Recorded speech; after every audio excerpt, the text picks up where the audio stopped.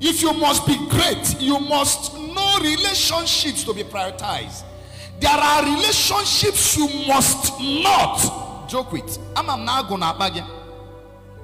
Ago. You know, ago abia. Man, ago abagidegi. Yabanagi rebeda relationship.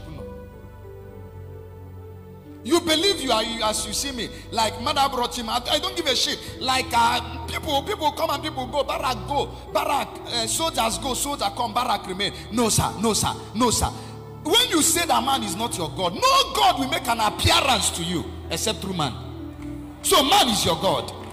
That statement is not truly correct. The God you pray for, you pray to today to give you money for school fees. When you are done praying, the same God will go to someone and pray to the person. Call her and ask for her account number.